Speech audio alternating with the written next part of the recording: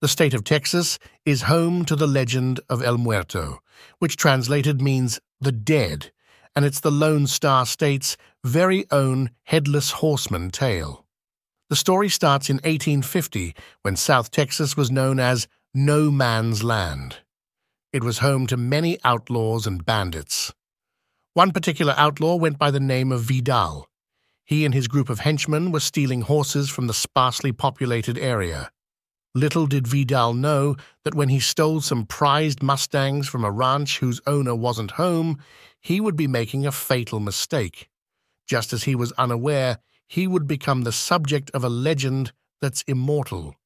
That particular ranch belonged to famed Texas Ranger Creed Taylor. When he returned home and found his prized horses missing, he enlisted the help of fellow ranger William Alexander Anderson Bigfoot Wallace and a nearby rancher named Flores.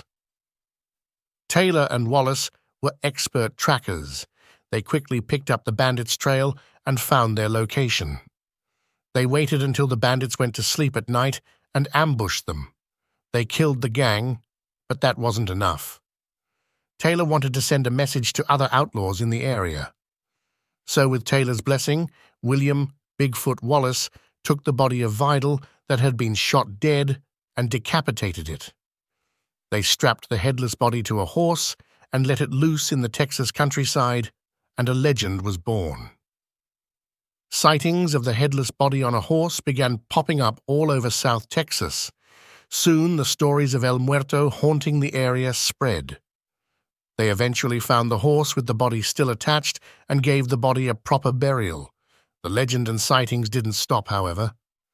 People have claimed to see the headless apparition riding around the area of San Antonio for the past 170 years. He rides at night, still looking for livestock to steal. Some famous sightings include a couple in 1917 traveling in a covered wagon, stopped for the night in the area. They awoke in the middle of night by the sound of a steed galloping near to find El Muerto sitting by a campfire. The apparition yelled, "It's mine! It's all mine!" Sightings have continued with one as recently as 1969 in Freer, Texas. So if you find yourself in South Texas in the dark of night, be on the lookout for the headless rider and his mysterious horse that apparently are doomed to ride together for eternity. So, legend fans, do you believe? Give us your theories or encounters in the comments below.